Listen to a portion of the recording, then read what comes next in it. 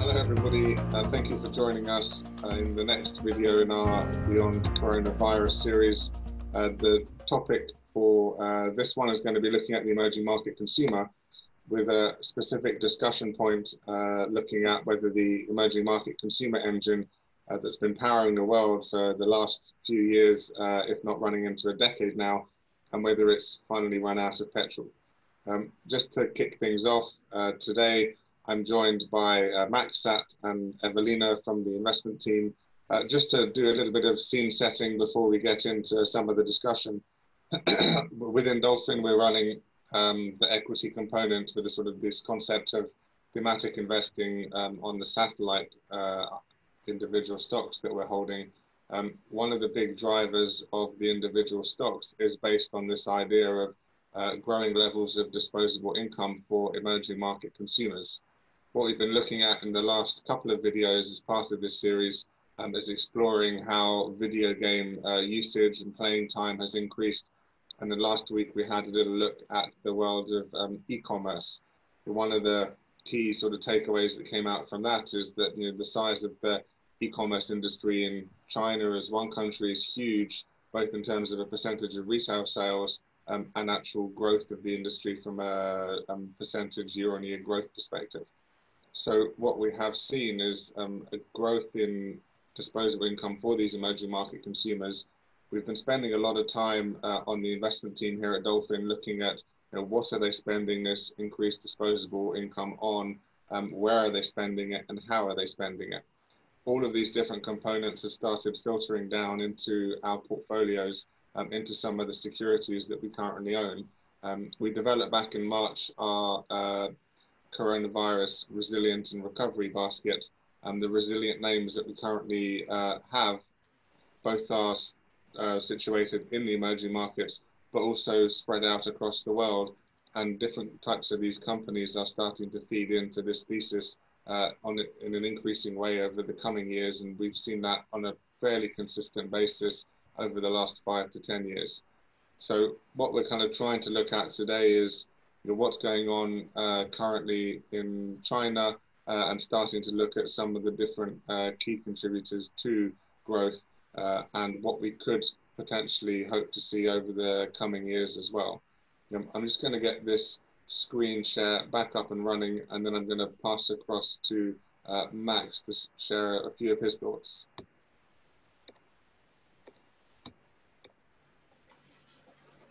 Thank you, Simon. So emerging market consumer is one of our thematic ideas. We initially looked into that back in summer 2019.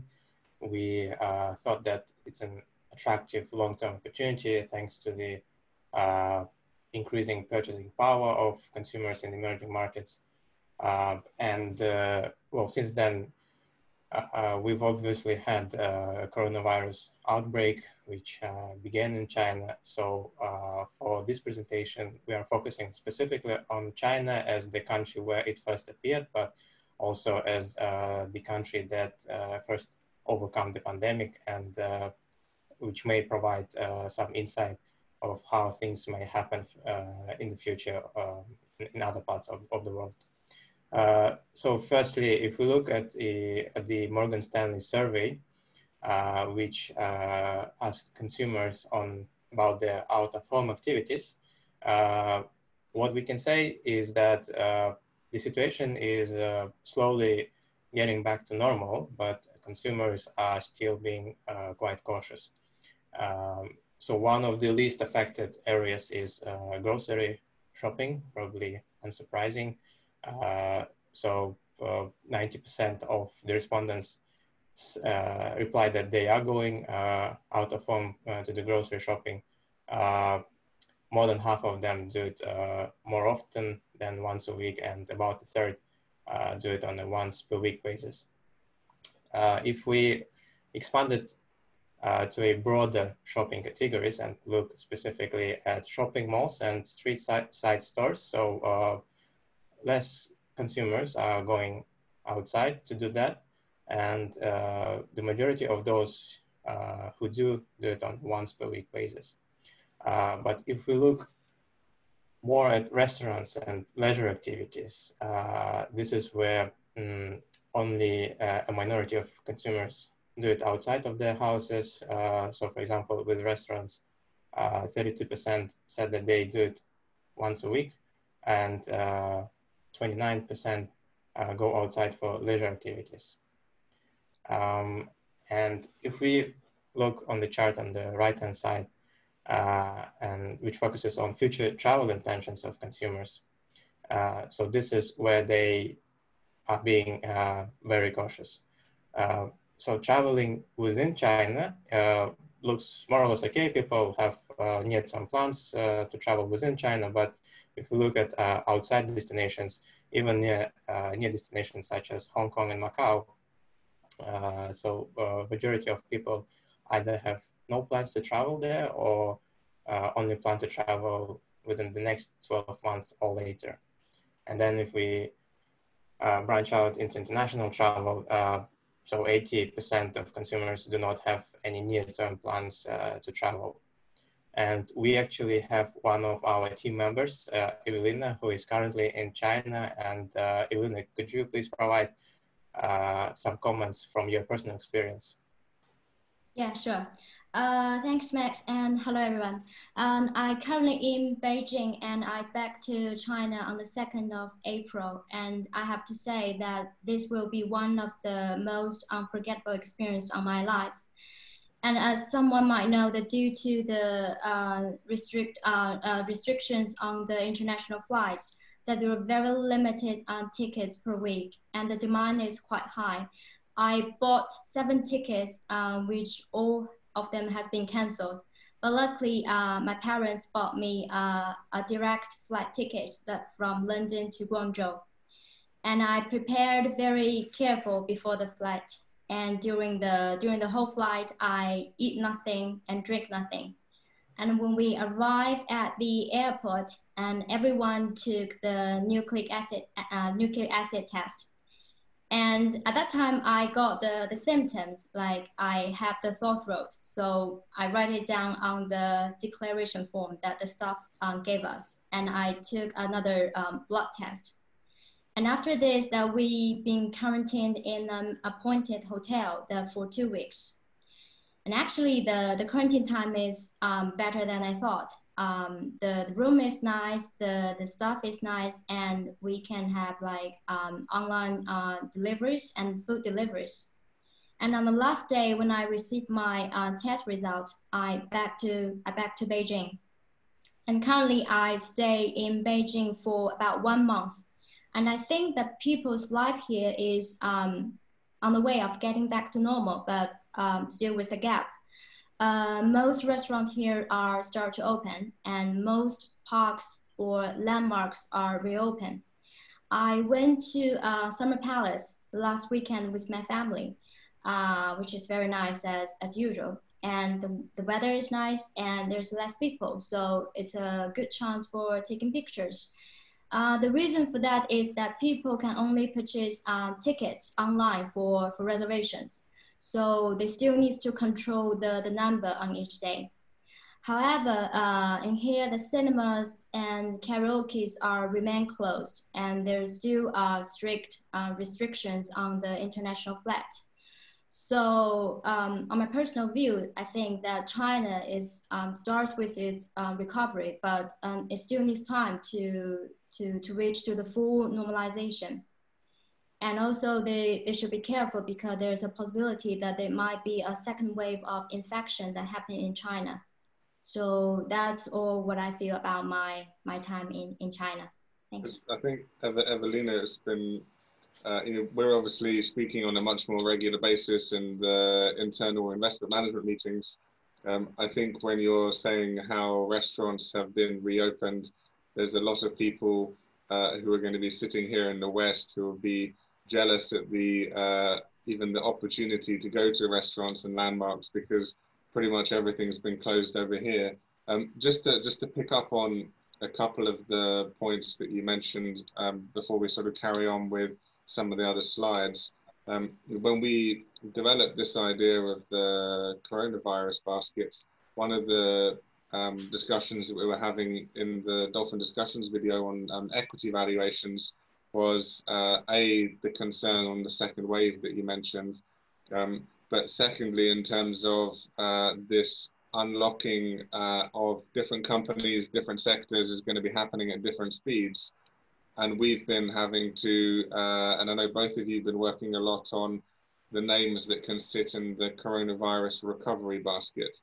And you kind of mentioned two different aspects there in terms of if we look at cinemas versus restaurants, and we've kind of been looking at it in the same way in the UK in terms of how long until cinemas and restaurants are back open here, because what we are seeing at the moment when we're looking at things from an index level is going to be more on the lines of whilst a restaurant group is closed, its revenue is zero. So when we're kind of looking at things from a valuation perspective, this has to kind of filter through to emerging market consumers as well, because we've not seen a massive uptick in unemployment like we have in the US. I mean, China kind of clamped down very quickly and now slowly seems to be re-emerging, but it's way ahead of the rest of the world. I think the rest of the emerging markets are in a slightly different category.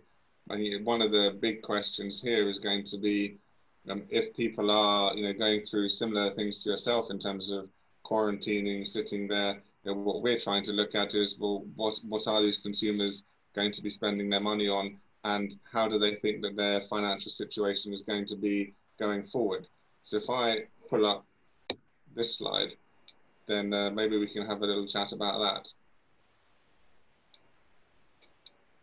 that. Yeah, thank you, Simon. I can agree with you on the comment that it would be wonderful to go to a restaurant. Unfortunately, we do not have this opportunity near term. And so on the household income situation in China, what you can see in front of you is the results from UBS Evidence Lab survey that they did just recently in May. And so interestingly, what we can observe, so first, if we look at change in income, around 54% of the respondents said that the coronavirus outbreak has impacted their income levels negatively. About 45 said it's more or less stable, and a very marginal, small percentage mentioned that it actually resulted in their incomes to increase. But if we move on to expectations for the second half of this year, people, 42% of them expect their incomes to increase.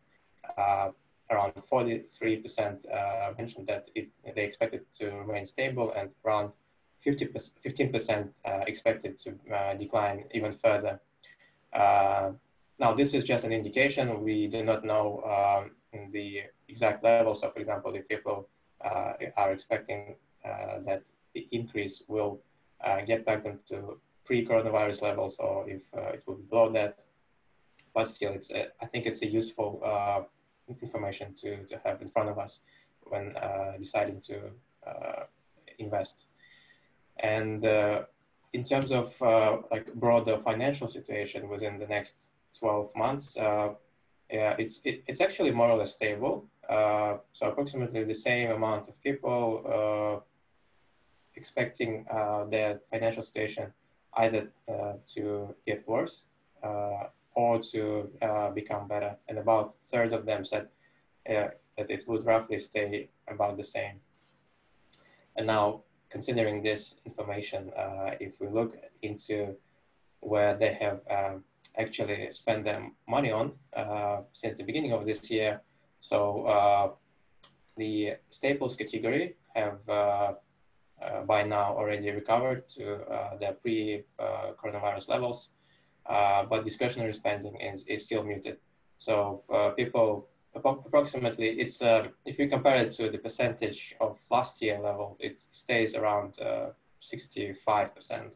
So the overall aggregate demand stays at around 80%.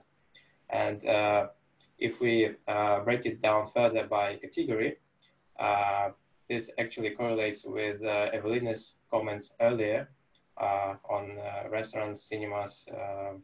So first of all, food delivery, it feels quite strong. So it's actually even higher compared to the same time last year.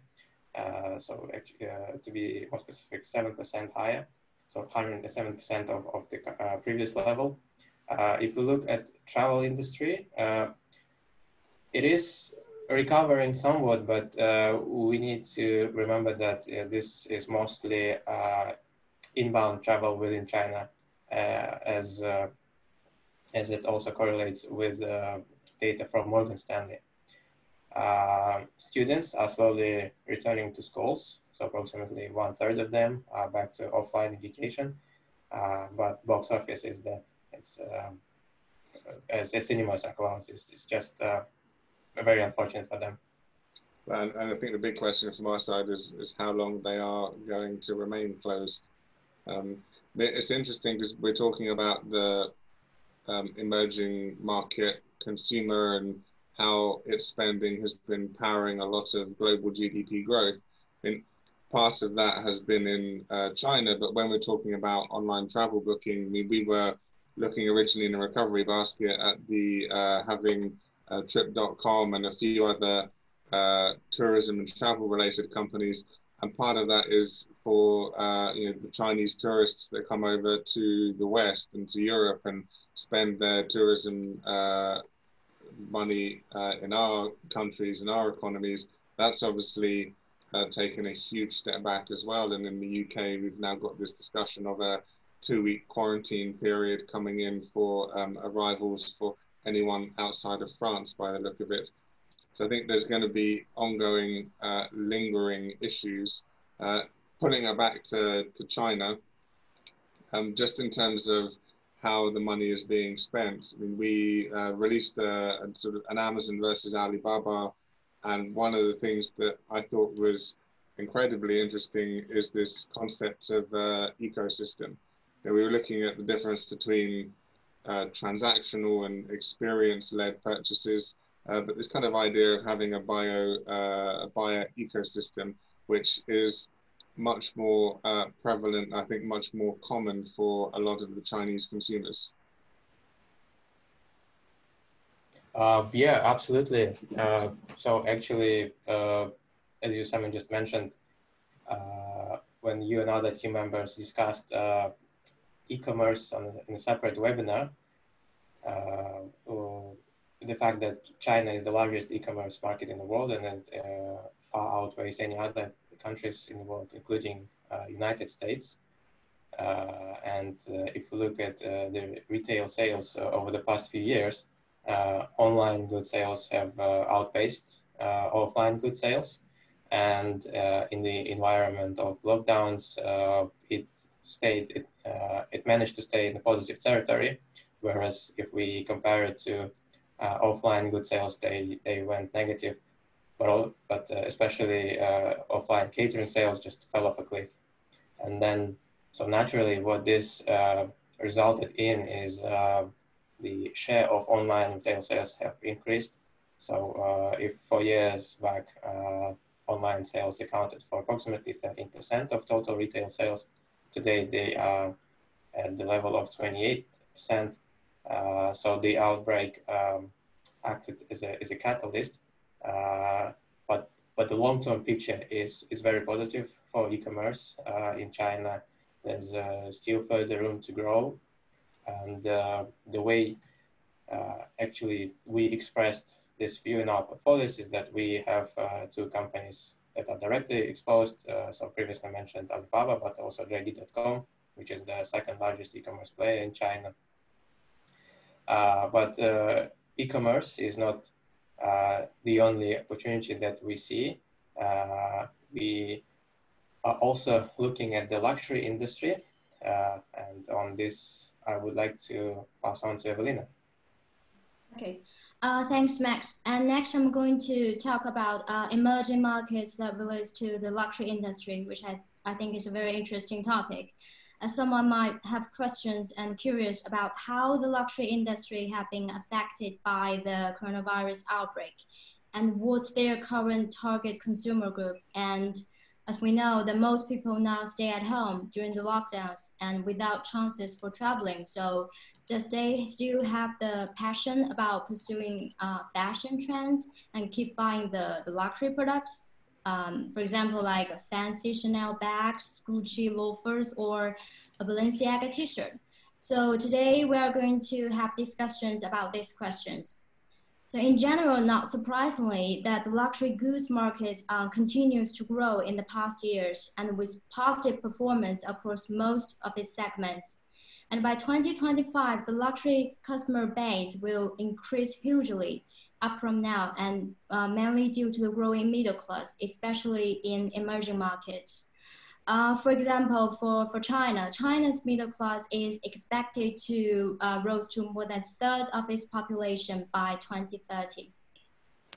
And for questions like who will drive the market in the future, the answer is younger generation, particularly in China.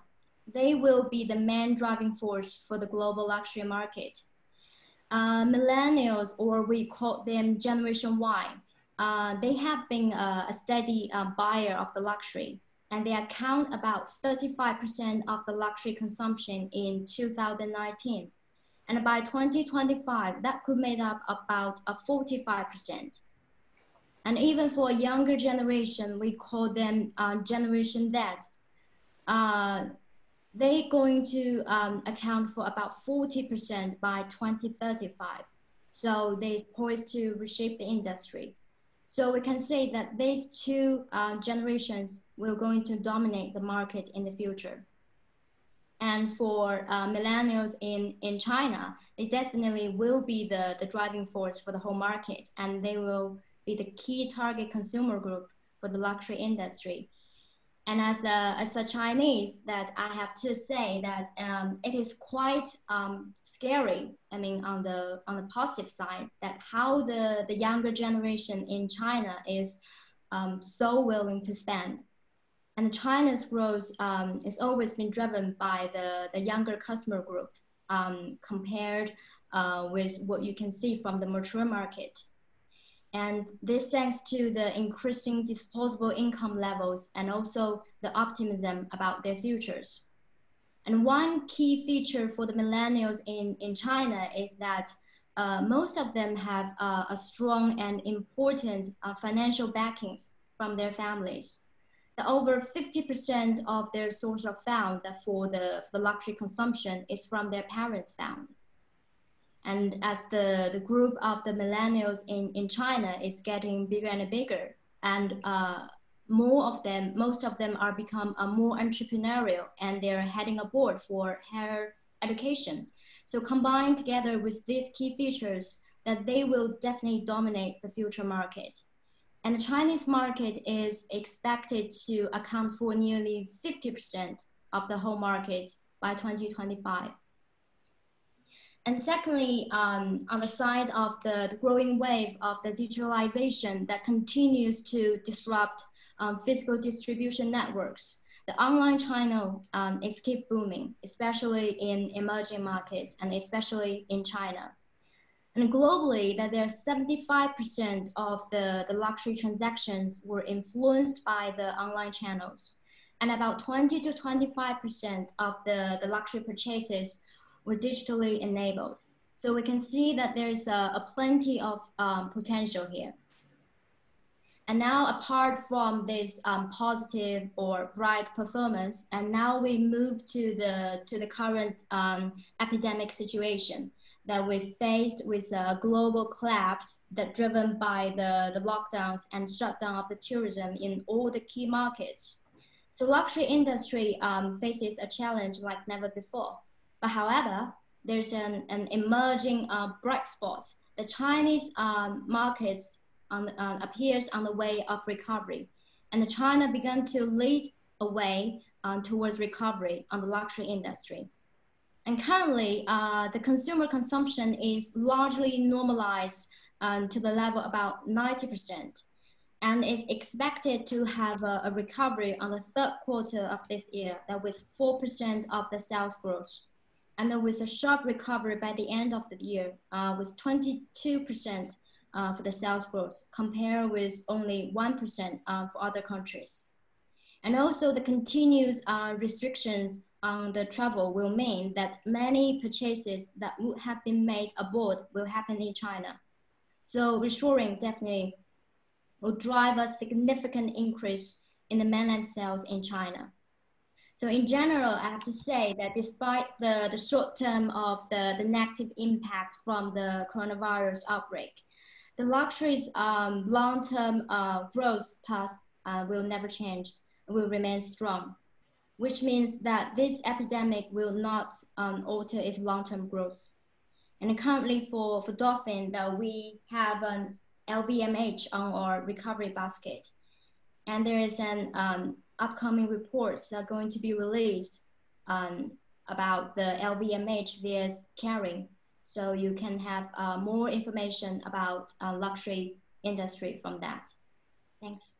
Thanks, Evelina. I think just from my side, one of the things that we've seen in terms of, I'm putting some numbers on it, we were talking about the online slight decline that we've seen, but remaining positive on a year-on-year basis.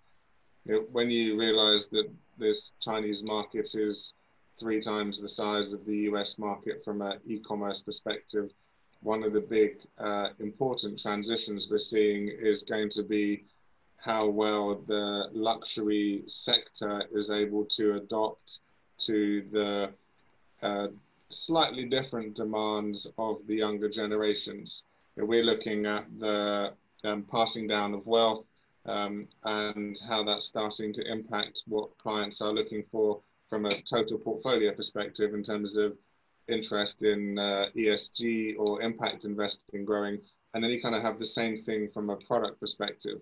Whether we're looking in food and people wanting to have better understanding of the origin of their food and where that's coming from, and then also the similar sort of thing starting to go across to the luxury sector in terms of wanting to understand, well, where are the materials being sourced that you are utilizing, whether you're kind of looking at a diamond in a Tiffany ring through to the kind of leather and the sourcing of the leather that's being used in a Hermes handbags. I think that whole sector is going through quite a lot of interesting developments. The one thing that I'm not quite sure about is whether you can replicate the experience through this kind of online transaction, because I think a part of it is the experience that you go through in the shop. From your perspective, Evelina, are most of those shops in China open, or are they still closed? What have you seen when you've kind of been walking around? Yeah, actually, I would like to mention one thing. Actually, before the holiday on May in China, my mom received a text message from the sales from a huge shopping mall, and she told my mom that the bag for Louis Vuitton or Chanel are going to increase their price levels, I think after the 5th of May. So me and my mom decides to go to the shopping centers, and we see that there's a long queues, in front of the Chanel store. So I was actually quite surprised that, like, why do they have time and have money to spend? And I know that, there's a male customer that's next to me, and he just buy 4 Chanel bags in one time. Wow. So sometimes I think that the situation in China is really complex, that the consumption behaviors for the customer here is that I think they now kind of really pursue for the, for the product with the brands to get the feel self-satisfaction from them. So I don't know for other product categories, but I think for luxury, the demand is on the side of demand is quite strong in China. I think Max and myself are probably both in the same category of never having bought a Chanel bag. Yeah. Max, you. So we'll definitely take your word for that one, Evelina. Just in terms of sort of wrapping up the conversation a little bit, we've kind of segregated China from the rest of emerging markets, looking at the e-commerce, you can kind of essentially add up the entirety of the rest of emerging markets from an e-commerce perspective, and it's still less than China. So it is the e-commerce market, and as I said, 3 times the size of the US. Obviously, there's a non-e-commerce aspect, and China has been particularly strong in the luxury side. I know that, Max, you were looking at the education side. Obviously, we've seen that slow down a little bit, but the desire, as you mentioned, Evelina, in terms of parents wanting to send their children abroad for education, is going to continue to remain strong. I think what we're looking at from our side, and back in February when we were having the sort of the virus starting to spread further around the world, our concern was on the supply side, because China manufactures a huge amount of different products for different companies around the world. And the concern was, if China's in lockdown and the country isn't manufacturing everything, well, if it's not manufactured, it's not possible to sell it. Now we're kind of in a position where a lot of that normality of way of life in China seems to have slowly resumed, bar cinemas and karaoke's, which I've still never gone to and hopefully will never. I don't want to make people suffer listening to me trying to sing. So we kind of seen that side of the world come back to some sort of normality, but it's in the West where from a non-e-commerce perspective, we're still doing a lot of the buying. But if you kind of look around, we can tell you that restaurants aren't open, bars aren't open, shops other than essential shops aren't open. So this whole idea of the spending side in the West, I mean, that's kind of dropped. We've not got the data and the graphs. And one of the things that was interesting to see was China's e-commerce spend spiked higher. Max mentioned the fact that it's been a catalyst, because we've all had to transition a huge amount of our spending online. I think the focus going forward from an e-commerce and an emerging market consumer perspective is going to be how quickly China is able to re-engage at sort of full capacity and continue forward. Because some of the data out of China has been quite negative. But that being said, I think that China is going to suffer a lot less than a lot of the developed markets, given that we're still on lockdown. And when we do start getting this unlocking happening, we heard from our Prime Minister in the UK that potentially, if lots of different criteria are met, restaurants and bars could be allowed the option to reopen at the beginning of July, providing that there's sufficient social distancing that still can be done within the restaurant. So we're already looking a month and a half to 2 months ahead before they're allowed to start reopening cinemas. I don't think were mentioned at that time. So just on that side, I think for me, we're going to be very reliant on ongoing spending through emerging market consumers. And we do kind of need them to continue driving the world ahead. We've had the luxury industry, and we can kind of include wine in that, that's been increasingly reliant on Chinese consumers, sort of from a demand and sales perspective.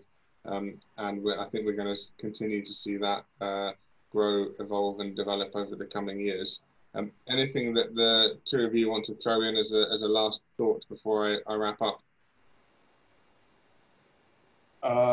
Well, from my side, I would like to say that as we have initially thought about EM consumer as a long-term growing story, it's still the same. The recent pandemic didn't change the long-term opportunity and picture, and we will continue to explore opportunities there further. Evelina, anything from your side? Same as Max, I'm going to keep focus on the luxury industry and focus on 2 single stocks comparison for the LVMH and Kering. And we'll have more ideas and information for this. Thank you. Just to finish up then, guys, thank you for joining us and watching, and hopefully we provided a couple of interesting little data points, thoughts and insights in terms of what's been happening in China, the impact on the luxury market, and some sort of comments around where we could be going. Next week, we have in the Dolfin discussion series a really interesting conversation which is going to be focused on what do we do with this macro data. Macro data is backward looking. Some of it has been mind-blowingly huge in terms of unemployment and some of the other bits and pieces that we've seen coming out. So that's going to be recorded and released. We're going to be doing a broad update on our coronavirus basket. We've been changing some of the names in the recovery side. We're deployed on the resilience side. So we're just going to talk through a little bit about what we've been buying, why, and what we've been changing on the recovery side. And then looking ahead even a little bit further, we sort of linking back to the most recent conversation we had about valuation, and we're looking at, is passive index investing finished for the time being, having had a really good run over the last decade. So we're kind of looking forward in terms of asking ourselves whether we are going to continue to see fund flows going into that space and that product variety, because I think we're expecting hugely differentiated performance numbers, revenue numbers and earning numbers from different companies depending on the sectors that they're in. But for now, thank you for joining us. We hope you found it enjoyable, and feel free to reach out and contact us if there are any follow-up questions. Thank you.